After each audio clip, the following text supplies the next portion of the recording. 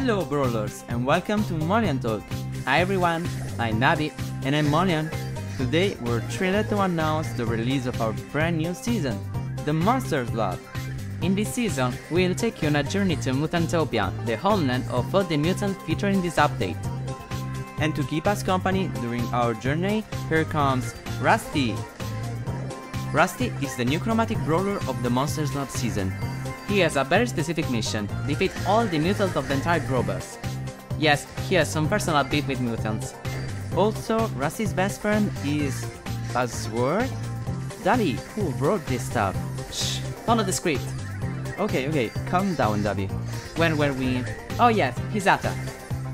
For his main attack, Rusty swings 2 swords for each ammo. These swords have a similar area to Bibi's one. The only difference is that Bibi has a narrow attack angle, while Rusty has an attack angle of almost 180 degrees. With the super, he summons 40 swords, which then flies toward the enemies, striking and dealing significant damage. The peculiarity of his sword is that the damage increases according to the distance it travels. The farther the sword is from the enemies, the more damage it does. Rusty is a fighter brawler and will be available at tier 30 of the Brawl Pass. And for the first tier, you'll be getting Mad Dr. P, a crazy scientist and the creator for all the mutants of this update. Together with the Monsters Lab comes the Brawler skins. Let's begin with Goblin, which somehow became a mutant goblin. Bull gets a brand new pair of horns in his Minotaur Bull look. Colette drinks way too much Shima and turns into Jinxet. And Carp gets a slimy dog card and becomes Mutant Carp. But wait, that's not all. The custom-made winner skin, Easter King Sasha by Plur, is finally here. Oh yes, about custom-made. We're going to announce a new campaign for due really soon, so stay updated.